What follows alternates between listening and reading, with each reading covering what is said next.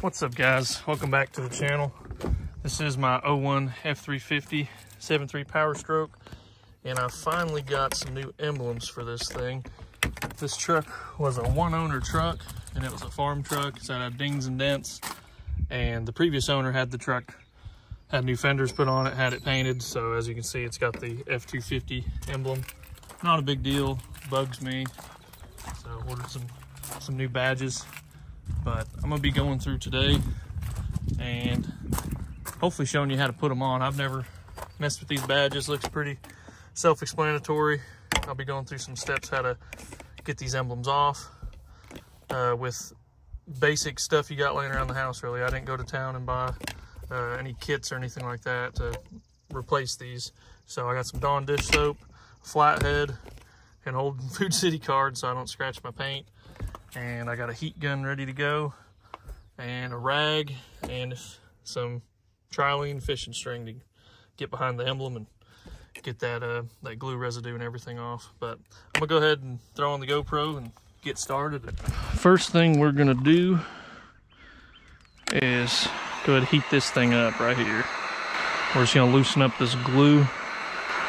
Just going around, don't want to burn anything. I'm not worried about the emblem, just don't want to get too hot around the paint there.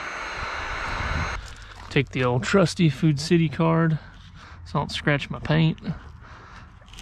Give it a pop. It's hot. There we go. One came off pretty easy. Use this card. There we go. Didn't have to use any fishing string, but if these were on there tight, you can put the fishing string through it and just kind of wiggle it through that adhesive, which I might still use it. Dang, that thing's hot. Go ahead and grab my Dawn dish soap and some water, kind of clean this up, get the dirt off so I don't scratch it, and it'll loosen up that adhesive a little bit, I think. Just the important thing is use something softer than the metal so you don't scratch your paint. That's why they make those plastic putty knife kits for stuff like this, but Food City card for the win on this one. And I've got two rags. One's just a rag for the soap and water, and the second one's just clean water, and so we can wipe off the soap and everything. That way it's got a nice clean dry surface to adhere to, and it's coming off pretty good.